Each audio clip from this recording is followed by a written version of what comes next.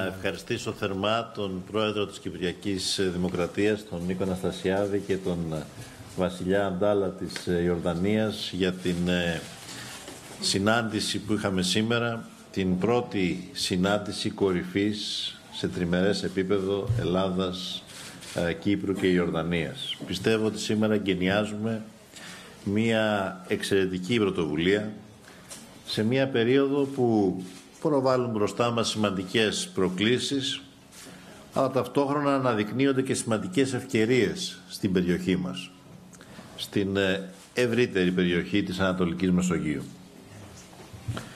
Όπως τονίσαμε σήμερα, η τριμερής αυτή συνεργασία θέλουμε να έχει στρατηγική προοπτική και γι' αυτό πρέπει να βασίζεται και βασίζεται σε γερά θεμέλια.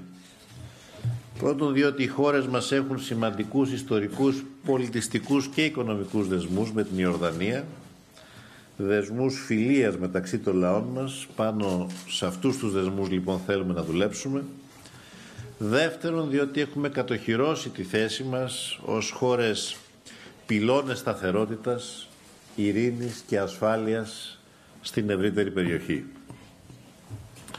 Στο πλαίσιο αυτό συνομιλήσαμε σήμερα εκτενώς για τις διεθνείς εξελίξεις στο Συριακό, υπογραμμίζοντας την ανάγκη να εξασφαλιστεί το συντομότερο δυνατό ειρήνη και να τεθούν τα θεμέλια για ένα μέλλον δημοκρατίας και συμφιλίωσης.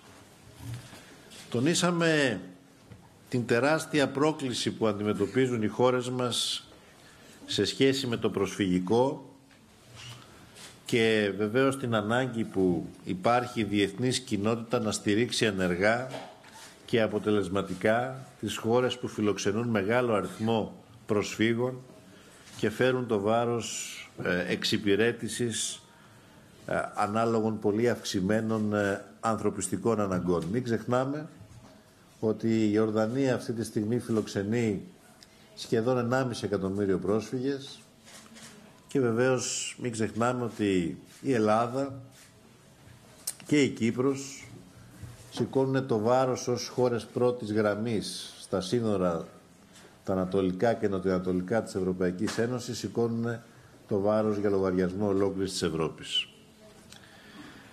Ακόμη επιβεβαιώσαμε τη δέσμευσή μας για την αντιμετώπιση απειλών κατά της ασφάλειας της περιοχής μας και ιδιαίτερα των φαινομένων της διεθνούς τρομοκρατίας, του βίαιου εξτρεμισμού και της ριζοσπαστικοποίησης. Στο πλαίσιο αυτό στηρίζουμε την διαδικασία της ΑΚΑΜΠΑ και προωθούμε πρωτοβουλίες για την ειρήνη και τη σταθερότητα, όπως για παράδειγμα η πρωτοβουλία της διάσκεψης που οργανώσαμε στη Ρόδο, του Υπουργείου Εξωτερικών. Συνομιλήσαμε παράλληλα για το Μεσανατολικό, υπογραμμίζοντας τη σημασία που αποδίδουμε στην επανέναρξη αξιόπιστων άμεσων συνομιλιών για μια λύση δύο κρατών. Αυτή είναι η λύση που στηρίζουμε, η λύση που προωθούμε και πιστεύουμε ότι πρέπει να επιστρέψουμε στη διαδικασία αυτή του διαλόγου για λύση δύο κρατών, όπου το Παλαιστινιακό κράτος θα συμβιώνει ειρηνικά δίπλα στο Ισραήλ, στο πλαίσιο των συνόρων του 1967 και με πρωτεύουσα τα Ανατολικά Ιεροσόλυμα. Και τονίσαμε ότι όλες οι προσπάθειες της διεθνούς κοινότητας πρέπει να κατευθύνονται σε αυτή την προσπάθεια για την επανέναρξη των συνομιλιών. Βεβαίως συνομιλήσαμε για το Κυπριακό, υπογραμμίσαμε τη σημασία που έχει η εξέβρεση δίκαιης και βιώσιμης λύσης στη βάση των αποφάσεων του Οργανισμού Ηνωμένων Εθνών και της ιδιότητας της Κυπριακής Δημοκρατίας ως κράτος μέλος της Ευρωπαϊκής Ένωσης και βεβαίως χωρίς εγγυήσεις και κατοχικά στρατεύματα. Η Τουρκία πιστεύω θα πρέπει να επιβεβαιώσει την πραγματική της δέσμευση για ειρηνική επίλυση του ζητήματος μέσα στο πλαίσιο και στις παραμέτρους που έχουν τεθεί από τα Ηνωμένα Έθνη. Συμφωνήσαμε όλοι στην ιδιαίτερη σημασία που έχει η επίλυση κρίσεων στην Ανατολική Μεσόγειο για το μέλλον.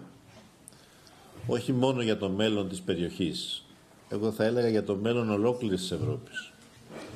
Και στο πλαίσιο αυτό επιβεβαιώσαμε την δέσμευσή μας να υποστηρίξουμε την ενίσχυση της συνεργασίας της Ευρωπαϊκής Ένωσης με την Ιορδανία. Δεδομένης της μεγάλης σημασίας που έχει η χώρα αυτή, η φίλη χώρα της Ιορδανίας ως πυλώνας σταθερότητας στην περιοχή. Και βέβαια συμφωνήσαμε να εντείνουμε τον διάλογό μας για τα θέματα που μας αφορούν στον Οργανισμό Ισλαμικής Συνεργασίας και στον Αραβικό Σύνδεσμο.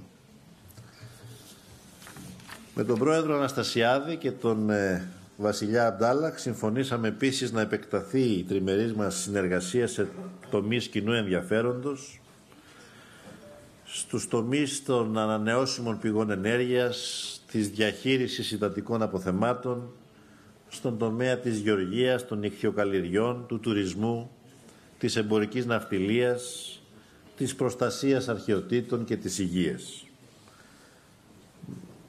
Υπογράψαμε σήμερα μνημόνιο κατανόησης για τις ανανεώσιμες πηγές ενέργειας, το οποίο θέτει τις βάσεις και τις κατευθύνσεις της συνεργασίας των χωρών μας στον τομέα αυτό.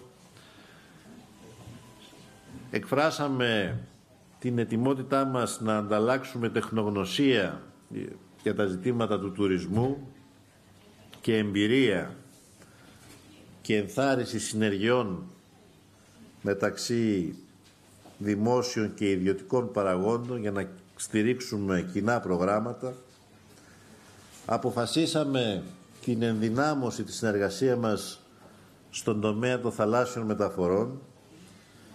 Γι' αυτό υπογράψαμε σήμερα και σύμφωνα αμοιβαίας αναγνώρισης πιστοποιητικών ναυτικής ικανότητας ανάμεσα σε Ελλάδα, Ιορδανία και Κύπρο και Ιορδανία.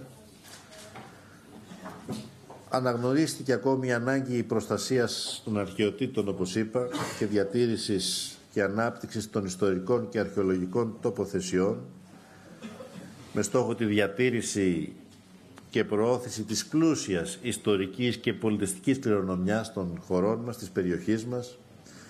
Μια κοινή κληρονομιά για την ανθρωπότητα, θα έλεγα.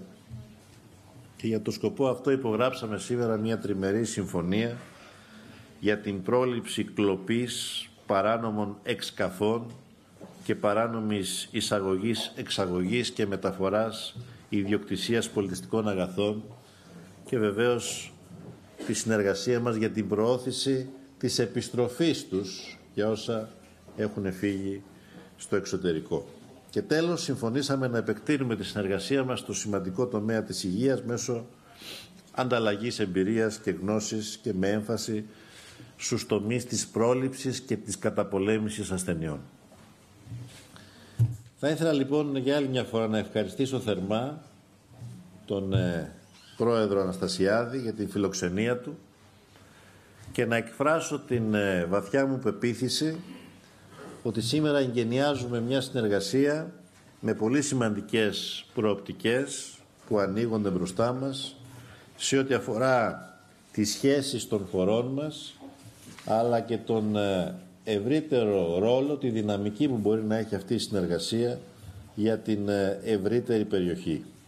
Μια δυναμική που μπορεί να έχει ουσιαστική επίδραση, επαναλαμβάνω, όχι μόνο μεταξύ των χωρών μας, αλλά να παίξει και ένα ρόλο καταλύτη για την προώθηση της ειρήνης και της σταθερότητας στην ευρύτερη περιοχή και γιατί όχι ρόλο καταλύτη και για την επίλυση κρίσεων σημαντικών που βασανίζουν αυτή την περιοχή για πολλές δεκαετίες.